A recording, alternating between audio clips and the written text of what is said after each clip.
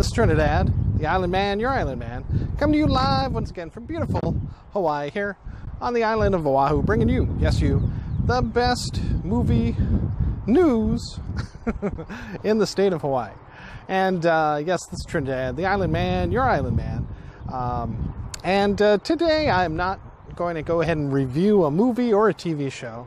I wanted to go ahead and let you guys know that after about 3 years, also I wanted to wish you guys also a Happy New Year. So Happy New Year 2019, coming up in February, the year of the pig, for the Chinese New Year.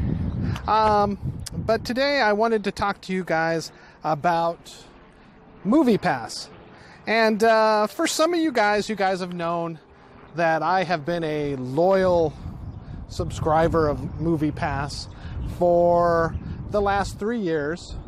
Gosh, and I had loved it, and I am one of the reasons that it had gone through so much trouble, because I had gotten it and I was pretty much trying to see a movie every day, at least 3 movies a week.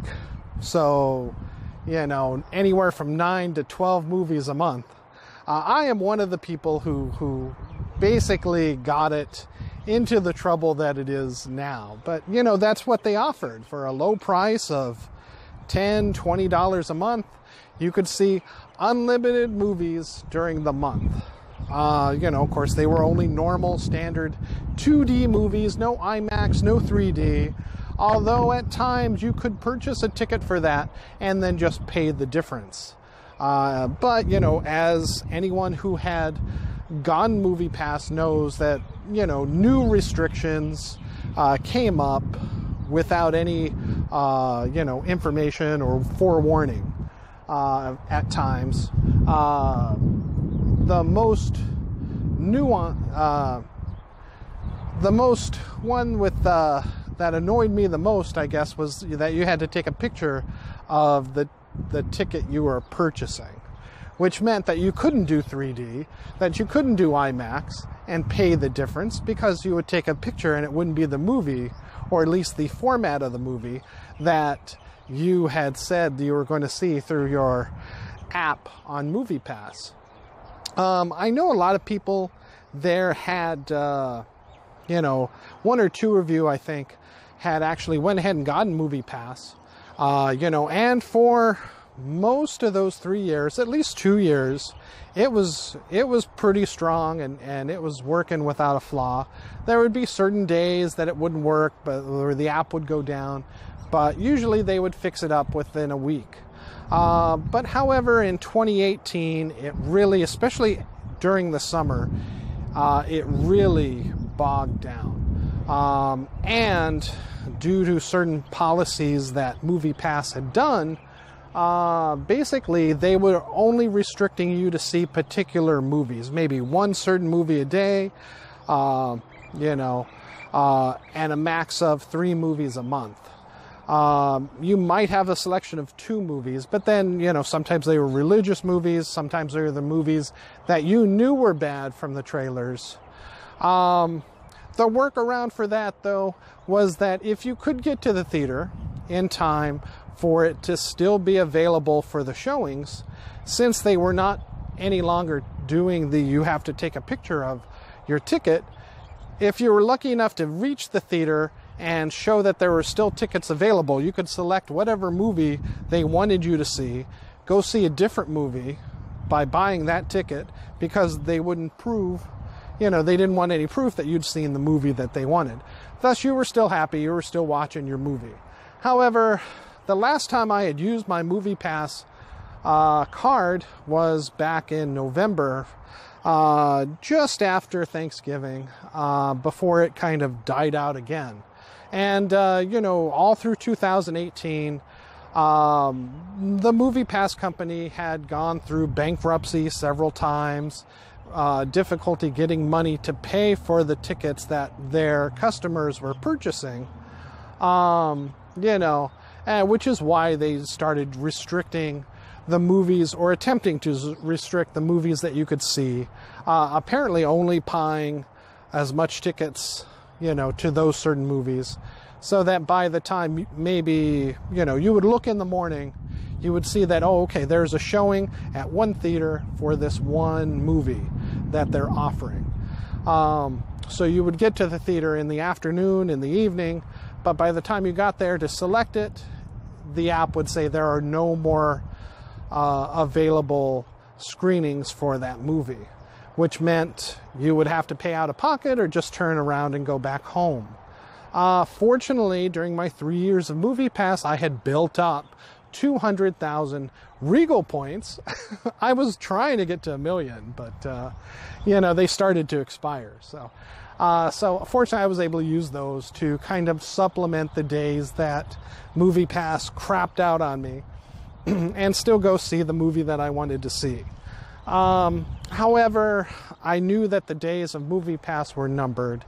And so here in December, basically, I canceled my order. Also in 2018, people who had canceled or attempted to cancel, when they couldn't get a hold of anybody to cancel it, they would click on cancel on the app and it wouldn't work for them. They would still be getting a bill through their credit card every month, which is just dirty pool in my books. And basically, they had to go fight MoviePass to finally cancel their orders. Fortunately for me, since the credit card I had signed up for to be charged yearly, and my year was coming up, my credit card had expired, and I was sent out a new credit card, as you are by your credit card companies. But of course, it had a different date on it. Thus, MoviePass couldn't no longer charge the card that they had for me on file because it had a different expiration date on the year. And I did not give them that information, so therefore my account is now canceled with MoviePass as of December 2018. That being said, I hope that if you've gone through MoviePass, if you're still having difficulty, that you're able to cancel. You might have to call your credit card company and just, tell them to totally take it off your billing. And from what I hear, you're now limited to 3 movies a month, and there's going to be new plateaus of, to get particular types of movie, like anywhere from like $8 to $15 to maybe $30 a month, depending on the type of movies that you want to see, where you live, and that seems like a really a lot of hassle for a service that has had difficulty and lost, good faith in a lot of their customers' eyes. I, for one, did not want to risk it. So I went ahead and I signed up for a different movie subscription called Sinemea. Now, you can look for that on your Android phone, or you can go to Sinemea, that's with an S instead of a C, Sinemea.com, or go to the Play Store on Google and, for your phone, and look up Sinemea, and it'll, you'll be able to download the app or at least read up on it. And essentially, it's exactly what MoviePass is now starting to do. It gives you levels, like $8 a month for one movie. $8 a month for one movie a month. Could go like $15 a month, and then you could get, I believe, 2D and 3D for 2 movies a month, or what I've got, which was the Elite, or at the time it was called Premium. Now I think they've just called it the Elite, whereas you can see 3D, IMAX, basically any format, the Atmos over at Ward, or Consolidated, which is basically their version of the IMAX over at Regal, for about $20 a month. And right now, I think for the new year, this month of January, they're offering some specials. So if you wanted to get in on a low price, this is the time to do it. I'm not sponsored by Sinemea, but if they'd like to throw me some movies or some free movies or some money, I won't complain. But it's been working out for me. There's been a couple of times that the app kind of has gone down, but they're fairly quick to fix it within a week. Like MoviePass, it's difficult to get a hold of anybody. You have to send them an email. There is no phone number. There is one phone number I found online for Sinemea. However, it is just to their billing department, and they don't usually handle anything with the use of the app if the app is broken, or if you can't seem to access the movie that you want to select. The biggest thing with it is that it's cardless, although if you want a card, you can order a card for extra. That way you can just go to the movie theater, show your credit card, which is basically what it will be, just like MoviePass, and purchase your ticket at the box office. Other than that, you have to use your phone and use one of the many online movie purchasing apps, say like Fandango, or even, the Regal app, AMCA app, for it to purchase an advance ticket or the ticket right there at the box office. And then you'll get a screen picture to show that you purchased a ticket, and you can just check in at the box office with that, and then they'll give you your paper ticket. The only problem with that they don't tell you on the website through Sinemea or even on the app is that all that is an additional fee to your monthly subscription. That's what I was very disappointed with. And I thought at least they should tell you that.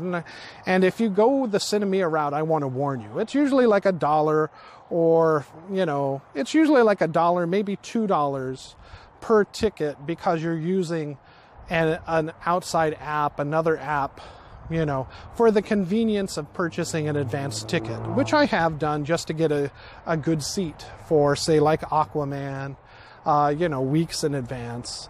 Same thing with Spider-Man.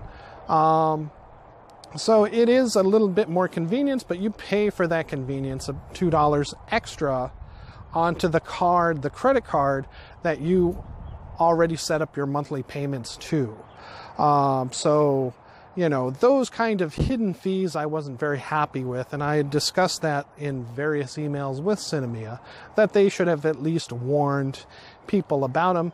But even checking the website before filming this, I did not see that they had started to mention any of that. So just, kind of buyer beware. However, if you do purchase the card and you just buy your ticket at the, if you purchase the credit card, through your other credit card, your monthly amount, they'll send you a card just like MoviePass that you can go fee-free at the box office. But again, if you're going to use that card for an advanced ticket, for a future screening to reserve a good seat, you're still going to end up to pay that $1 or that $2, is going to show up on your other credit card where you get charged yearly or monthly for your Sinemea. And it'll be like movie expenses or something like that on your statement. Just to go ahead and warn you about that. But that's what I'm doing, and I've been fairly happy with Sinemea for the most part. Especially since MoviePass has, at least for me, bit the dust. And if it's not going to, if you've been having trouble with it, I just wanted to let you know that there are other options, especially, seemingly to be the similar options that MoviePass is moving towards now. So, you might want to go with something more tried and true like Sinemea than the hit and miss MoviePass that really seems to be going the way of the dinosaur. All right, thank you so much. This is Trinidad, the Island Man, your Island Man, live once again here in Hawaii, on Oahu. Just letting you know that there are other options available for true movie fanatic and fans. And also the good thing with Sinemea is that, through the same site, when you're ordering advance tickets, you can purchase other additional tickets for the rest of your family. You don't have to whip out the other card because it'll just, your ticket will be free, one of the 3, one of the 1, one of the 2, depending on what level of Sinemea you signed up for, and your monthly bill or your yearly bill. You can say, oh, okay, I'll get one more ticket for my wife and another for my child, through an advance ticket or even at the box office. And those, you don't have to whip out another card. It'll automatically be charged to your credit card on file through Sinemea.